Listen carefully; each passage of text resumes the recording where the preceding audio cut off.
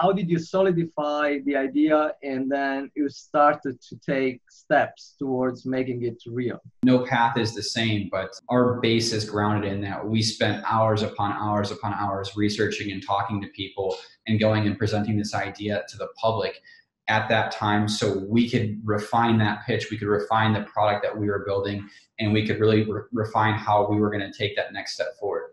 So the steps that we took were actually doing that research, calling those companies that have been working on it for 30 years, talking to their employees, talking to their founders, and understanding why they built it the way they built it. Was your public at that point in time your Chicago community, or it was already a larger community that involved people in different cities? So we started actually talking to people in Morocco about it, which is where we had the idea for the company. The reception of that in a place like Morocco is going to be very different from the United States. I actually moved over to London and took some courses over at Oxford and used the London entrepreneurship circles to further see how people would react to this technology. And I was working at Google's Entrepreneur Center over there and going to pitch events, taking acting classes, and just trying to immerse myself in that culture so that I could continue to see how people were responding to the idea of putting facial recognition on a doorbell or putting it on an access control system and how they felt about that.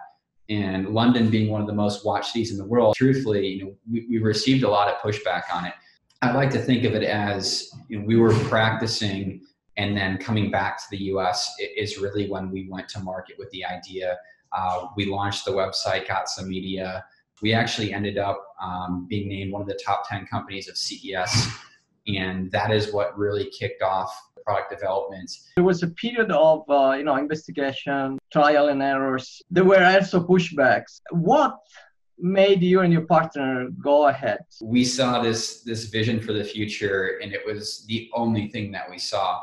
In your mind, you know that this is happening. You're the most informed in that situation, and you start to see little breakpoints in the company's life cycle. So little places here and there where facial recognition is talked about more than fingerprint scanning.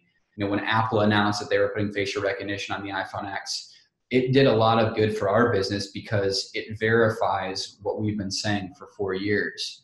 And so, it just took some adoption for us to really get the momentum we needed. We got a lot of people telling us it wasn't going to work. And I think it was really persistence and dedication to wanting to change. There's no template for it. There's no right or wrong. It's really about what people are willing to pay for the technology that you provided, or the market has come into play with how we price our products, and we price them, for when we were pricing a doorbell, there's a lot that goes into that, like BOM and hardware costs, service costs. And now it's definitely more on deploying those solutions for specific clients.